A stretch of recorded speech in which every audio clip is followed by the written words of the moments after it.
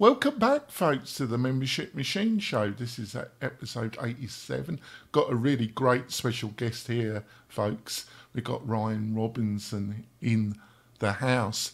He's a really prolific blogger, podcaster, community builder, entrepreneur, has many hats, been very successful in many of these separate areas, but they all kind of have a linkage about building community online in one way or another.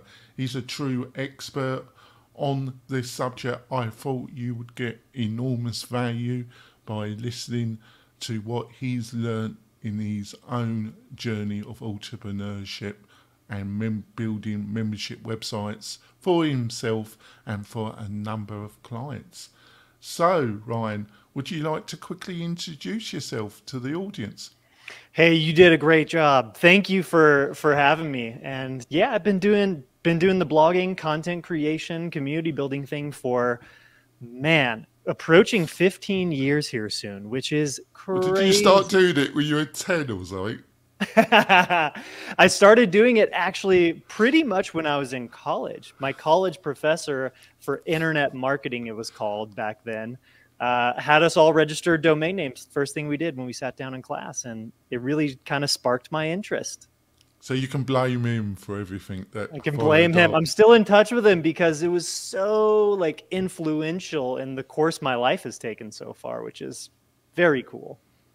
Yes, I have interviewed Ryan before on another podcast, and he must have enjoyed it because he agreed to come back. I think he likes my English humour in some ways. So it's going to be a fabulous show. Like I say, we're going to be delving in what he thinks you need to understand and do connected to building a successful membership website in 2024, and a number of other interesting questions I've got for him. But before we go into the meat and potatoes of this great show, I've got a couple of messages from our major sponsors. We will be back in a few moments, folks.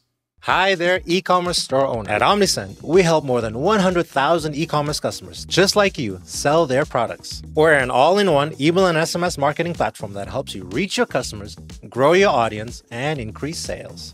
In fact, our customers have seen incredible results with Omnisend, averaging $72 in revenue for every single dollar spent. And if you ever have a question, our award-winning customer support team is available 24/7 every single day. That's one of the reasons we have more than 6,000 glowing reviews and ratings all across the web. So, get started with Omnisend today and start growing your business with better email and SMS marketing. We're coming back, folks. I want to point out we've got some great special offers from the major sponsors, plus a curated list of the best WordPress plugins that will help you build a membership website on WordPress, which I honestly feel is still the best solution if you want to build a real membership business online, plus a load of other free goodies. You can get all this by going over to wp-tonic.com/deals, wp-tonic.com/deals, and you'll find all the goodies there. What more could you ask for? I love it. Probably a lot more, but that's all you're going to get from that page. It's funny, Ryan, the amount of people, it's become a bit of a tagline that, I don't know, it just came out one episode and I had people starting to email me so that they found it hilarious. So I've just kept on doing it, Ryan. It's funny what people really like, isn't it, Ryan? It is. We all see, this is actually interesting as it relates to community building, is that I really believe strongly that the people who, want to join your community, follow your content, engage with you, they really like your weird personality quirks. That's how it goes. Is that a polite way to say I'm a total nutter, Ryan? Well, I didn't say that. Those were your words. Right. He's such a diplomat. Something which I can't. Yeah, I know this is going to be shocking, Ryan, but I can be diplomatic when I want to. It's just that a lot of the time I just don't want to be. I know that's I do shocking. think the secret superpower for everyone is when you unlock what your weird is and you figure out how to weave it into the content you create. The only thing I would say in my defence, unlike a few people I know in podcasting and influencers, when you meet me in person, I'm not much different to what I am in a podcast, where I've met quite a few other people and it's a total act, basically. Yeah. They're totally different. So let's go on to one of my questions. So what do you think are some of the critical things people need to understand connected to launching a membership website in 2024? I still think even if you haven't got a load of experience, you can still get the thing going and you can get the thing on the right journey. I think if you've got a bit of marketing online experience, it's going to be easier, but I think you can still do it. But what do you think are some of the key things, one or two key things that people got to really understand? I actually believe that membership communities are one of the best ways to like start monetizing an audience online. And the reason why I like it the best is that you can do it with a really small audience. You don't need to have a community with hundreds of people when you start. It can literally be like 1, 2, 3, 4, 5, 10 people, and you have a membership community. People will pay you, X dollars amount a month in order to create some content with them, maybe host some live streams, bring them some like exclusive stuff. And so just from the perspective of what a community is, I think that's like the core foundation of any really good starting point. And from my perspective, this is all about attracting the right audience. So you have to really spend some time learning what problems the people have within your target market that you can uniquely help them solve, and start working with people one-on-one. I'm a big fan of doing unscalable things when you're getting started. So find those people who really resonate with you, and maybe you go and you find them on Reddit or Quora or in the comments section of other websites where that audience you want to reach already exists. Maybe you do some guest posts, join some podcasts, YouTube channels, etc. But the key principle here is, I think, find individuals, especially when you're starting kind of the community building, membership building process, and really like have genuine, authentic, real conversations with them. Get them on a Zoom call, chat with them over text or email, and figure out how you can actually help them, rather than say going out and building a ton of content and then putting together this, membership structure and a perfectly looking website and then hoping that people come. I think the more that you can do this organically by just actually connecting with real people and then inviting them to join kind of the V1, let's say, of your membership program, the better. Yeah, I've been highly influenced by a friend of mine, Rob Rowling, of the Startups for the Rest of Us podcast. I don't know if Rob's in your radar at all, but he's wrote a number of books and he's very influential in the bootstrap startup world. And I religiously listen to his podcast, and he's become a friend over the years. And, in bootstrap startup world, you've got this concept of minimum viable product, and I just nick his ideas, and I talk a lot about adapting startup concepts and applying them to membership. So I go on about building the minimum viable course a lot. Yeah. So would you agree with that? Oh my gosh. I think that's actually the only way to do it, because I mean, my first course that I made 12 years ago or something like that, I was doing a lot of freelance work. And so people that I knew started asking me for advice on how to build a freelance business. And so I did a course that was about how to land more freelance clients. And I had a little bit of an audience, like I was blogging already, but I didn't have a huge audience. And I made this mistake. So I had to learn this the painful way of going out and building the course first. And so Today, what I do anytime I'm launching new educational products is actually pre-sell the course. So I put in the work ahead of time to figure out, all right, here's what the course I think should be. Now, let me start sending some emails to my community. Let me publish some blog posts. Let me maybe drop out a podcast episode, a YouTube video, or do a guest post and link to a waiting list where people can sign up, or ideally pre-order the course. So voting with your wallet is definitely the best way to get people to say, all right, yes, I confidently want to buy this course when it's ready. And of course, like, offer people a 50% discount or something for doing the pre-order with you. And then you have your first crop of people in your community to test your content with. You can invite them to a Facebook group or, Discord, Slack, school, whatever you want to use as kind of that community platform. I mean, you guys do this great yourselves. And so inviting people to help you as you're creating content and testing it and getting feedback is such a great way to build out a course or a community. Another concept I've totally stolen from Rob is, at least I give him credit. He says he doesn't mind, long as you mention his name, if you even stealing his ideas. But I think he got this from other sources himself.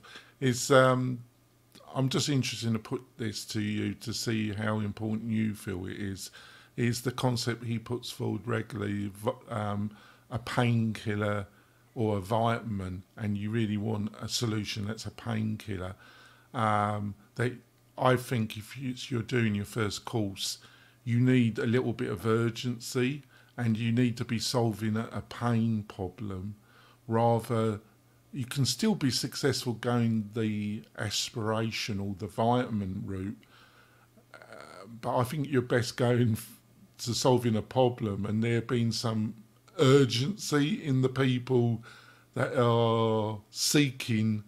That's why I think a lot of people that are around certification, or you got a group that have to take a specific test, or there's some urgency that's required and you can provide a solution. I think I've noticed in the many people that we help and host, those that are in that area seem to do very well.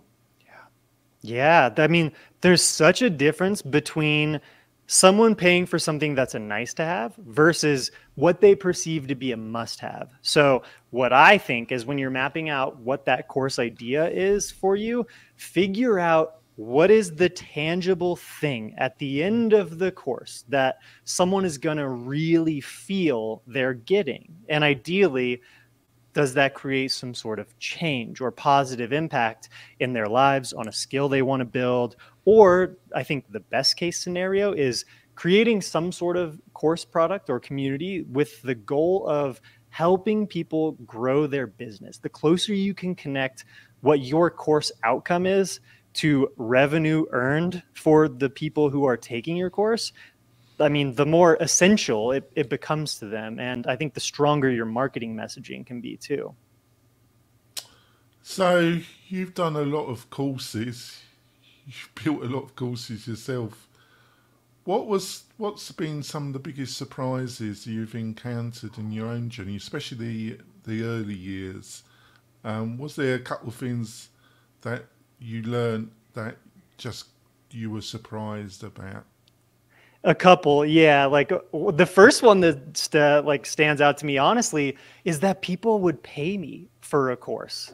Like, first of all, that concept just kind of blew my mind 10 years ago when, I think I was 24 10 years ago. And that was around when I started launching my first courses. And I knew some stuff, of course, but looking back in hindsight, I was a 24-year-old dude and I had done some cool stuff. But at the same time, like, most of the people who were buying my course were older than me. And that's a really fascinating thing where I had this life experience that ended up being really valuable to share the lessons that I'd learned from. And so that was a bit of a surprise. But honestly, I think the biggest surprise, and this one kind of remains constant, is how few people will actually go through an entire course from start to finish and get something like, then implement that stuff and get a real positive impact or change in their business, in their life, on their skills that they're trying to build. That one still surprises me. Like, you would assume, oh, anyone who's paying, $300, $500 for a course, they're going to finish it and they're going to want to get results from it. So they see an ROI, right? But I think a lot of people want to get that course. They want the end result. But then when it comes to doing the actual hard work of implementation of something that's outside of their comfort zone, why they got the course anyway, that's where a lot of people will fall down. So when I think through structuring a course these days, I really try and strategically help people continue with momentum. And so if you start with the hardest, module in your course right at the beginning, that's pretty risky. A lot of people are going to hit that wall and be like, oh no, what did I do? It also depends on what the audience is. Is it a beginner course? Is it intermediate? Is it advanced? If it's an advanced course, the expectation and going into the weeds very quickly, they're going to expect that in a way, and not going in deep quick will be the opposite of a beginner's intermediate course. Is this making sense? Am I correct? You're the one that's got a lot more experience. I've consumed a load of courses and I've helped a load of people set them up, but I've never run that many myself. From my experience, if you have what you would consider to be an advanced level of expertise at your craft, the thing that you're teaching a course on, then teaching it to other people who are advanced and just want to level up is the best thing you can do. If you have an advanced audience, they are going to be so much more invested in, I guess, getting an outcome that's desirable from consuming your course content. And those are the people who, they're not starting at 0. They're already at 1 or 2, and they want to get closer to 10. And so the more that you can work with people who have some skill baseline, some momentum baseline, the more people are going to get results from your course. So, I mean, I've taught to a wide range of skill level, let's say beginner, intermediate, advanced, and I definitely prefer the advanced. The beginner crew is always going to have a higher, let's say, dropout rate of not completing the course and not getting, what they hoped they would get from it. I think the other thing is, you mentioned this at the beginning, is that people, it's great to have great aspirations. Obviously, I'm originally from England, so I'm just dire. I have no aspirations at all. But I do like Americans in general. You're very aspirational. Bless your little hearts. But the reality is, if for some reason you got, because this is bootstrap startup cliche episode, folks. I'm going to come out with another cliche from startup world, Ryan. Product fit, market product fit. I kind of twisted it and turned it into student market fit. Ooh, I like that. So if you did click and you had hundreds and it's your first course, it ain't going to pan out that well anyway, because you're going to be totally overwhelmed, aren't you? Totally. Like, it's not good to start with hundreds of students in your first course. I would totally bomb that if I were starting out. You've got no resources, no online help, because the amount of questions that come in is much higher than you think it's going to be. Totally. And I think, as someone who's relatively new to course creation, you get inspired, right? The aspirational piece by seeing how many creators out there have had, $50,000 course launch, $100,000 course launch, $1 million course launch for some people, right? And you want to aspire to that too, right? Like that's a natural thing, but you don't just get there overnight. Like, and honestly, anyone who does drive those kind of numbers in their first course sale, like, you're gonna be overwhelmed. And so I'm a huge advocate of doing things the slow way, like especially with courses, because you don't want to break yourself in the process of building a community, because then the experience is bad. And if the experience is bad, they're not going to want to word of mouth tell their friends, colleagues, other people in their space about your course. You would rather, in my opinion, do it slower, curate the experience to be great. Also, you're going to iterate your content a ton based on feedback from your early students. And so taking that natural progression is actually the best thing you can do. I kind of link it to sports, really. Let's just take golf. Yeah, you know, anybody that gets involved in golf as a career, their aspiration is probably to be like Jack Nicholson or one of the giants. And there's always the possibility, but in percentage terms, it's extremely unlikely. But becoming a golf professional and owning a or partial ownership of a shop, part of a golf course, and owning the training side of it. I know quite a few people that do that, and they've got a very nice living and they've got a very nice life because they like golf and their life's all around golf. It's not my cup of tea, but so you don't have to be Jack Nicholson to have a really good life in professional sport, do you? No way.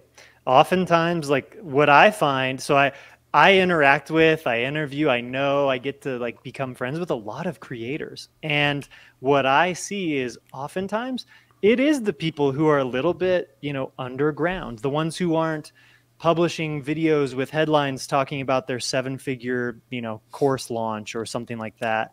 It's those people who are underground at least a little bit, who often have the best balance too in their lives. And I don't know, from my perspective, I don't need a business that makes $10 million a year in order to be happy or fulfilled. I think that to me is not worth the trade-off of how much work and honestly stress that often invites.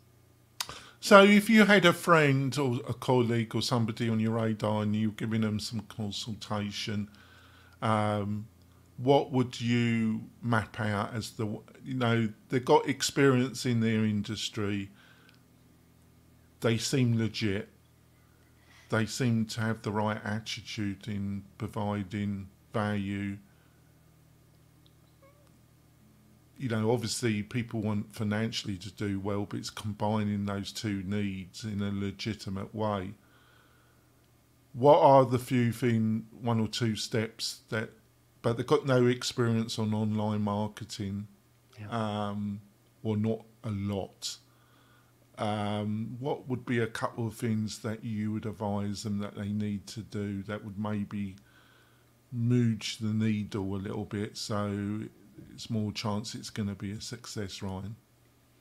I love this scenario because the way that I approach this will immediately show you where you're at and if you're actually in the right place or not to pursue building a course in this exact moment in time. Because if you are in this place and you don't have somewhere between 5 and 10 people that you can immediately call, text, email, LinkedIn message, people that you actually really know, even if it's an online kind of relationship, and ask them if they would buy a course from you on this fill in the blank topic, then I think you're in a position where you need to take a step back and figure out how to build more of those connections. Because if you're starting from this place and you don't have that crew of, say, 10 people who are going to test your early content with you, then I think you got to do a little bit of the audience building and relationship cultivating stuff first.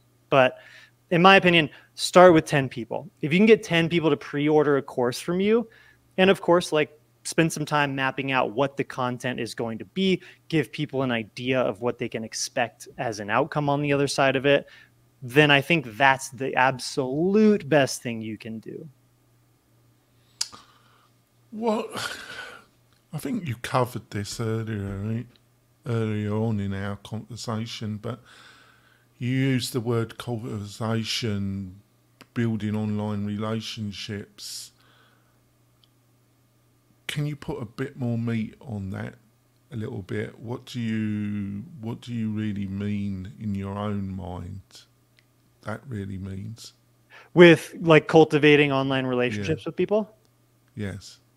What I really like try and do myself, and again, like I go through phases. I'm human. I go through phases of how social I'm feeling, right? And so what I really like to do is to think ahead of time. Even if I come across a creator that I want to connect with just organically on, say, YouTube or Instagram, or a friend sends me their stuff, and I kind of connect it in my mind of like, oh, this would be a cool person if I could collaborate with them. But often case, for me at least, I'm not quite ready. I'm not in the perfect position to, say, maximize the potential of win-win-win with that other creator. And so I'll take a step back. I won't send them an email or a DM right away. I'll say, all right, I want to collaborate with so-and-so because I think I can provide value to him. I can provide value to his audience, and I benefit too. So I really like to think through what is the strategy that gets a win for everybody here. And often that ends up being leaning into what my strengths are. And so for me, that's content creation. I'll usually eventually reach out with some sort of video or guest post idea that I've put some thought into and identified, hey, this is a gap in the content on your channel or on your blog, and I would love to fill that for you. Can I make this video and a companion blog post for you? And that's a really compelling offer to someone who has an audience that wants more content on these topics. And when the content is coming from, like me in this case, a creator who has done this for a long time, it's really appealing. So I think that's perhaps a little bit different advice than, say, when you're just getting started. But if you can figure out a way to structure a win-win-win for the creator, their audience, and for you all in the mix, that's the name of the game. All right, Joe, thanks for that. I think it's a good place for us to go for our middle break. We've got some more messages from our major sponsors. We will be back in a few moments, folks.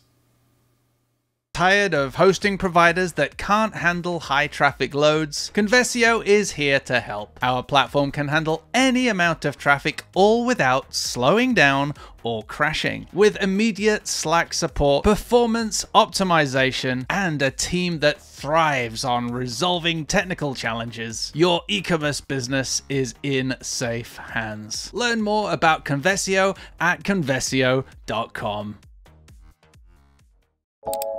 This podcast episode is brought to you by Lifter LMS, the leading learning management system solution for WordPress. If you or your client are creating any kind of online course, training-based membership website, or any type of e-learning project, Lifter LMS is the most secure, stable, well-supported solution on the market. Go to lifterlms.com and save 20% at checkout with coupon code podcast20. That's podcast20. Enjoy the rest of your show. We're coming back, folks. We've had a feast of knowledge from Ryan. He seems to be still laughing at my jokes, so that's a good sign. Before we go into the second half of this great interview, I want to point out we've got a great free resource if you're looking to build your membership website. We've got a great community on Facebook. It's the Membership Machine Facebook group.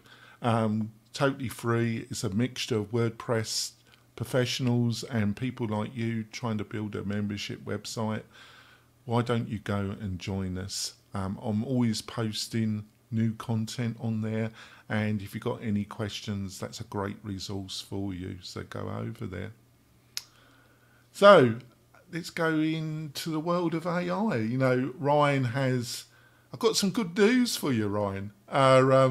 Ryan, I think with a partner, I'm just going by my memory from our last chat, has an AI-based product.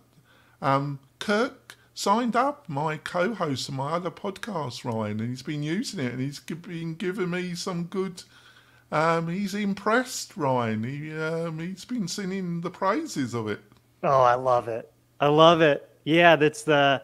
I had a back and forth with him too, and it seems like he's digging the content that it creates. And we're talking about Right Blogger here, by the way. This is my suite of 78, 79 right now tools. We're always adding more for content creators, and most of them are AI powered. Yeah, he's been saying good things about it. So you got a bit of knowledge about AI then. We do really have a true expert here, folks. We have somebody that's been highly successful in the digital world and the membership world. So Ryan really does know his stuff. So there's a lot of flux about AI and about content, and obviously there's enormous forces at play, and there's a lot on the line here, and any disruptive technology, there's going to be winners and there's going to be losers. How do you envision how AI is going to change digital? Only a small question, but we can spend a bit of time on it. How do you see digital marketing being changed in the next couple of years by AI? I mean, I think it's already completely changed. And there's a lot of people that haven't yet adapted to it. And here's what my take is. I think that AI is simply a tool. It's never going to replace human creators, because AI, let's say at least today, who knows? I don't want to eat my own words 20 years from now, but AI today cannot empathize. It cannot feel. It does not have true human experience. It's an emulation, a simulation of... Oh, it sounds like it sounds like most of American corporate leadership, doesn't it? Yes, it does. Which, no coincidences there. It's probably trained on a lot of that material. Sorry, I couldn't resist it. Sorry, Ryan. Well, here's what I think, though. I really believe that AI, at least as far as, let's say, for marketing and content creators, it's going to be a tool. And it's a tool that is somewhat self-learning. These models are being trained and leveled up constantly. And so we're going to see these tools continue to get better and better and better. And so from my perspective, AI helping out with written-based content primarily is the no-brainer use case today. And it's getting so good. Like, as you said, Kirk's been using Right Blogger, and he's been pretty pumped about the results of the content he's creating with it. So I've found it to be an incredibly useful tool. He's fussy. He's fussy. He's actually written a couple of books. And he's in the motor industry. Yeah. He's quite a large influencer in the motorsport dealership, motor car industry. That's where he makes most of his money. So he's fussy. So that's reasonably high praise, Ryan. And it's only getting better too. What I find is the best use case for UI or for AI today is really taking things off your plate that you don't enjoy so much. And so I don't know about you, but I go through phases of how much I love writing a blog post from start to finish, how much I love outlining, how much I love, headlines, meta descriptions, all the different various components, optimizing it for SEO. These are things that sometimes I love, sometimes I just kind of don't like at all. And so tools that can outsource these bits and pieces to you, at least first drafts, are a really, really great use case for AI. And I think what the future of digital marketing looks like, and we're seeing it already, this is not a surprise, is that video content pretty much overnight just became the most important thing that you can do and get better at, build your skill, build your craft, kind of knock down those limiting self-beliefs if you're afraid to be on camera. That's the kind of stuff that I don't know where AI is going to be with video, say 10 years from now, but today AI video is not amazing. And I think it'll really take a long time, if it ever can, get to a place of real, genuine, human level content. And even then, it won't be the same. It'll be different. So I think there's always going to be a market for high quality, human grade content, if we want to call it that. I've been thinking a bit about this myself, and one word comes to me, and it's called experience. Yeah. And what I mean by this, Ryan, is, stay with me on this, Ryan, and then give me an honest critique, because I actually, being honest here, I think you have much more knowledge than me in this subject. AI, when it's used well, enhances experience. When it's done badly, it detracts experience. Example, YouTube. I'm grinding it out, what YouTube wants and what other platforms wants is very different, and I'm trying not having to duplicate content just for one platform, and it's tricky. But I noticed on YouTube, since AI artwork, there's loads of thumbnails that are misleading. Like they have a very attractive lady on the thumbnail, and when you click the video, it's some old geezer like me going on for half an hour. And it's kind of misleading or something. That's a very primitive example, but that's not enhancing the experience. That's detracting the experience, because I tend to not watch it because I think I've been misled. Yeah. You know, I was expecting a very attractive lady with something interesting to say, and I've got some old geezer like me and my face. It's not a very attractive proposition, is it, Ryan? So that's a very brutal, but do you think I'm on the right track there? Yeah, what I would chalk this up to being is just, it's a misalignment of a use case for AI. You know, like there's nothing wrong with using AI for image generation, but you got to think about the use case for it. Like if you're using AI to generate some like stock images that, you know, you have a particular vision for it and you can't find the right stock image somewhere, have AI create one and put that somewhere in your blog post, or use it as you're editing, you know, a YouTube video or something. I think that's great, but it should not be used as a tool to essentially mislead people. And I guess, you know, people have been doing misleading marketing forever. This is just a new way to do it.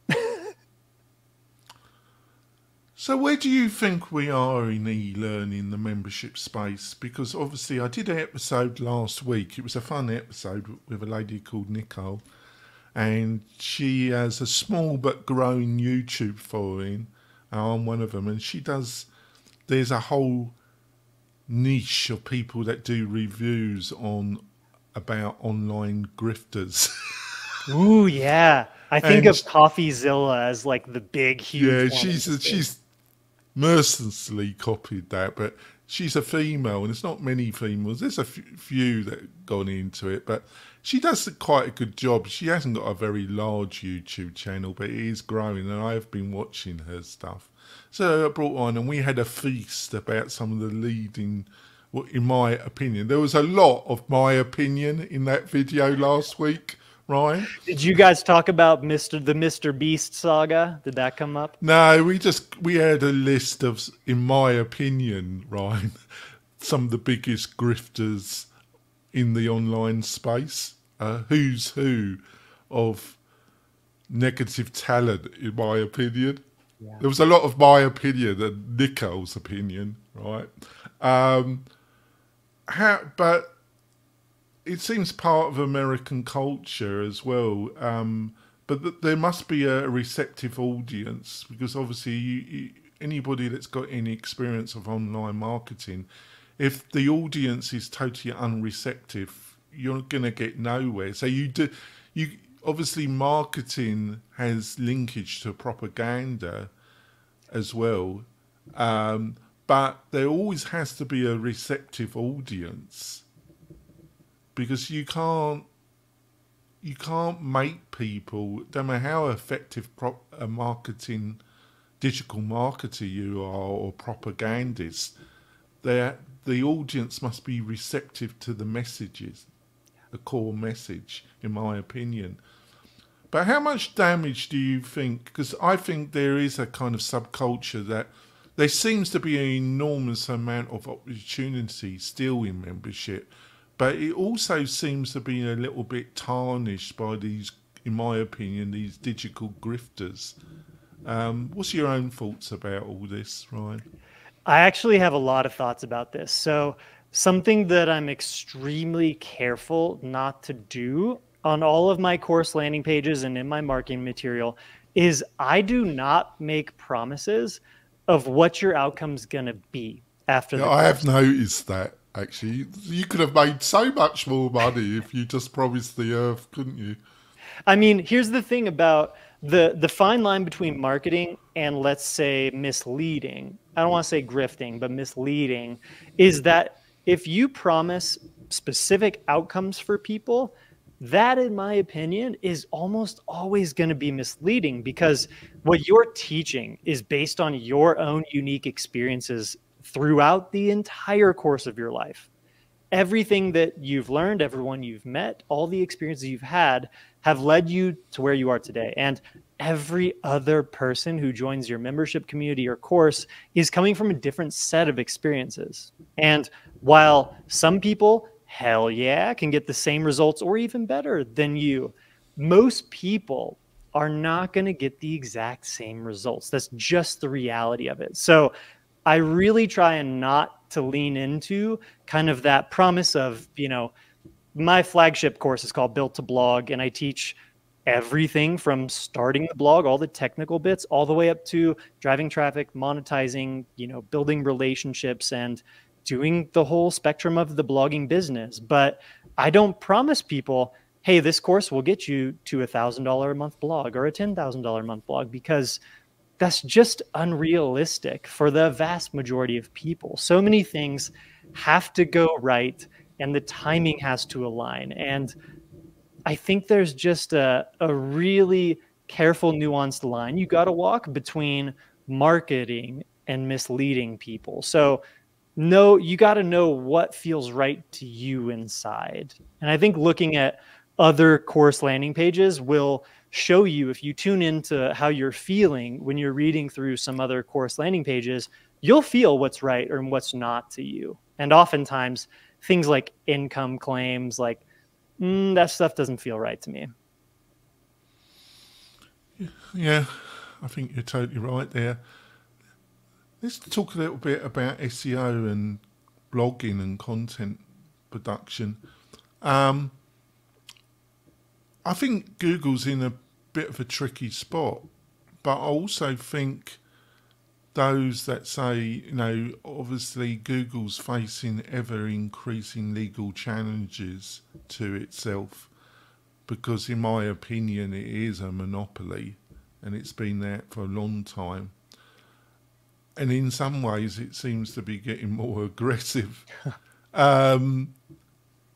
When it comes to profitability, I think its last quarter was one of the best quarters that Google's ever had. Obviously, when you have a monopoly, you don't want to let go of a monopoly. No. And people say, AI will destroy search. I think search is a much more complicated and multifaceted animal than most people realise. I think there's all sorts of kinds of searches. and outcomes. Have you been thinking about this at all? And if so, have you got any thoughts about this?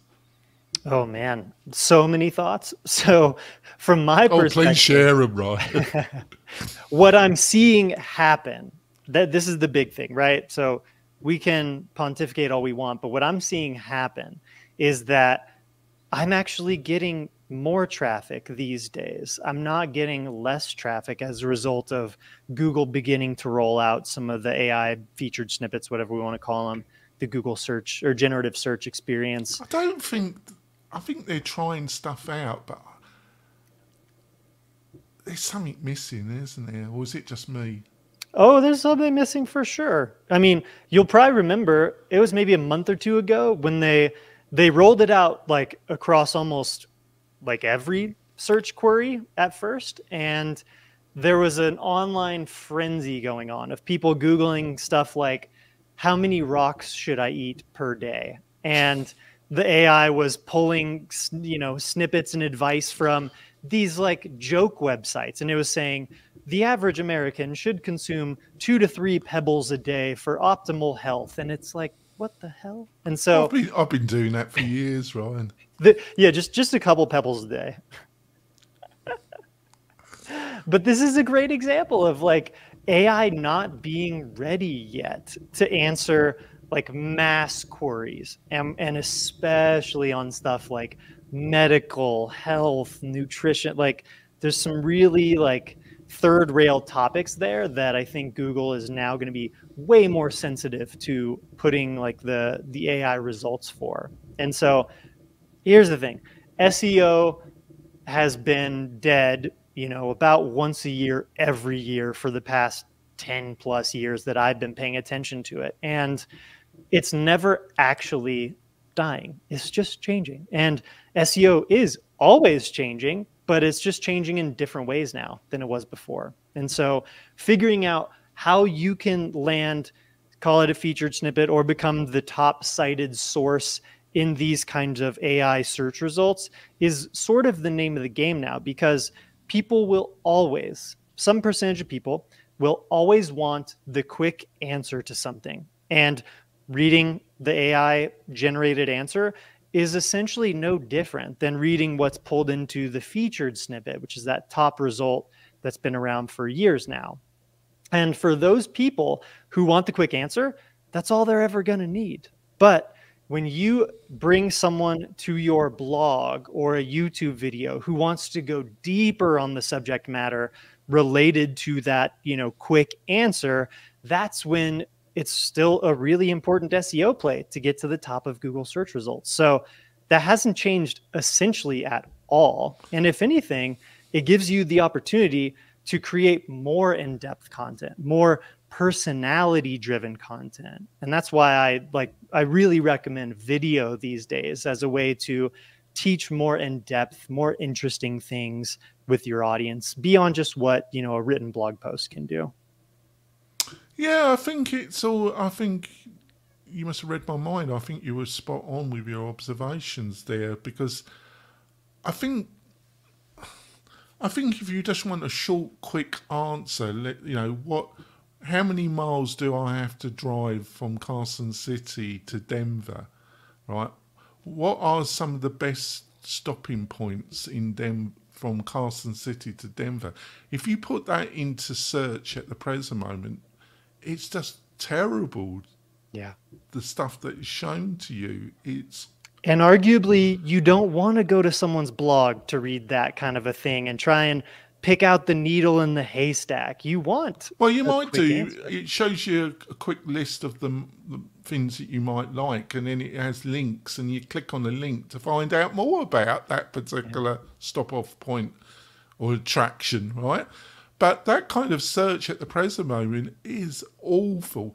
And I think there's also the commercial pressure on Google. It's schizoid, isn't it? And I think that can happen to a lot of bigger businesses. There's so many competing issues or requirements that it becomes a kind of schizoid organisation where it's fighting different parts of itself. And I think you can clearly see that in Google, because even before AI, it had some considerable problems. The ever increasing amount of sponsored links, which is great for the bottom line, but it was getting to, and the constant change of content that they would show, most of it, in my opinion, was appalling and didn't have any real value to the search intent of the person that put the query in. And it seemed to be getting worse. And I think only AI has only added gas to the bonfire. What do you think of what I've just said? I think what we're looking at is we're looking at AI taking its first baby steps, or maybe it's still crawling even.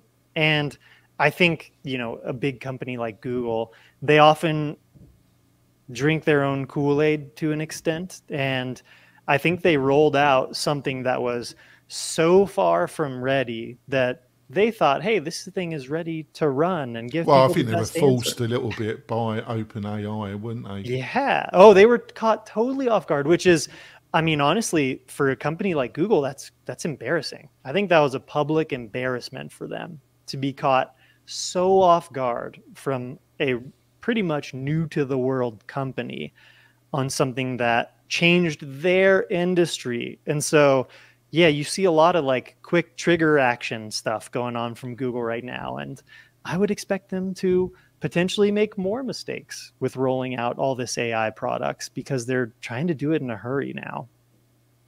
So what do you think in a year's time or 18 months? Because I can't, if I ask you any further out than that, I think I'm just asking you to make very broad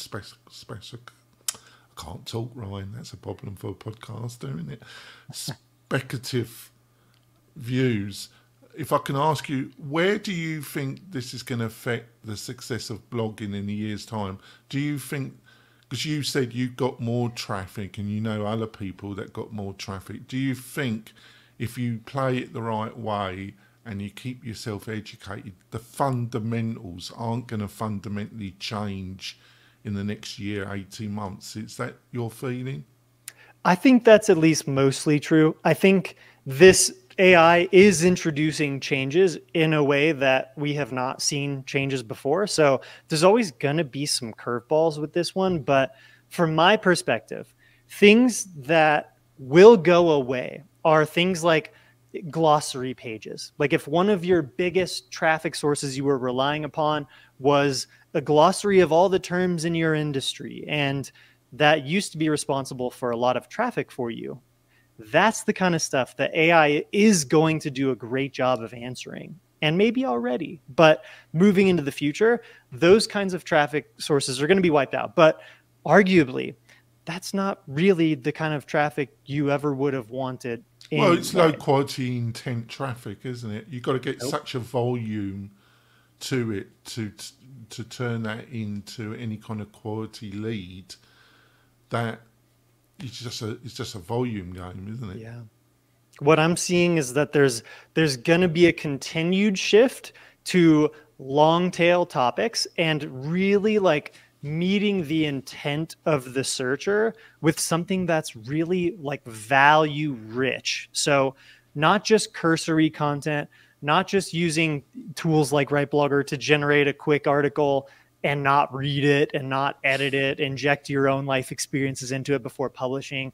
These are all really important things if you're using AI tools. You got to weave yourself into them. And so what I see happening a year, 18 months down the line is people continuing to figure out the ways to weave AI into your content creation process and find the components and pieces that genuinely help you to unlock more time for what you like doing in your content. And take, again, this long tail focus. So what are the more particular specific queries that people are asking related to your niche, your industry, that you can help out with? And then do that as much as you can, please, with video. And then you can use tools like AI. Inside of WriteBlogger, we actually have the YouTube video to blog post generator. It's my favorite tool. It takes any YouTube video you publish and it turns it into a first draft blog post for you in like less than a minute. So those are the kinds of use cases where if you adopt a video first creation process, you'll be able to use these tools to actually help you repurpose your content around and spread it to different platforms. So let's go to the last question and a quick follow after that, and then we wrap it up.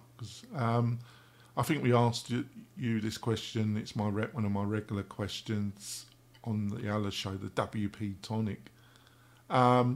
So if you had a time machine like H.G. Wells or Doctor Who, love my Doctor Who, I'm English folks, so as a kid, the cyber robots and the Daleks used to scare the hell out of me. I used to hide behind the settee. Used to scare the heaps out of me. Still do. I still hide under my settee, folks. There we go. Truth. Truth to power. So if you had your own time machine and you could go back and you could in your 20s, that was so long ago, I can't remember any of it, Ryan. But for you, you're still a young snapper. If you could go back and just give yourself one or two quick tips, like not coming on this podcast, what would you tell yourself? Something went seriously wrong if I'm here today. No. Exactly. This is fun. I was going to point it out, but you're quick, so you've worked it out yourself, haven't you? The biggest thing, honestly, this is very real. This is not a regret I have, but this is what I would tell my, say, 24-year-old self. Start making videos today.